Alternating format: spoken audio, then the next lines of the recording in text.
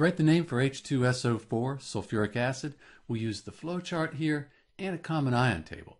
We have H, S, and O, so we have three different elements, and if we have three different elements, we'll use this side of our flowchart.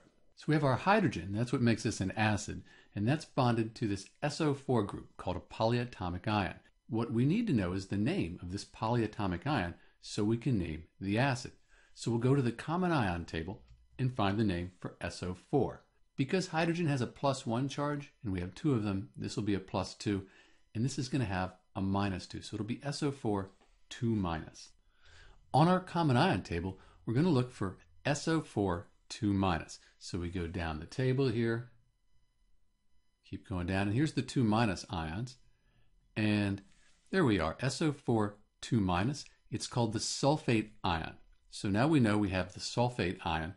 We'll go back to our flowchart, and we'll write sulfate.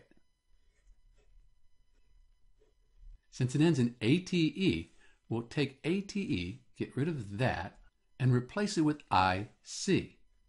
Then we write the name acid. We're almost there though.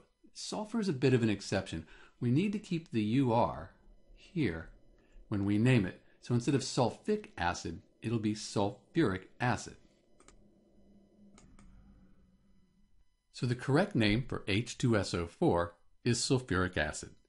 This is Dr. B, and thanks for watching.